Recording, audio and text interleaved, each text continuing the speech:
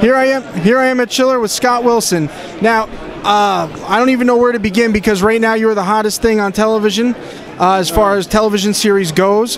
What goes through your head when you're at a convention like this and you see all these people that are this excited about the series you're on and what you're doing, especially a convention like this here in Jersey? How do you feel about it? I think it's great. It's a tribute to all of the actors and writers and the rest of the cast and the crew. It's a tribute to them, really. So at least the people that are here because of the show.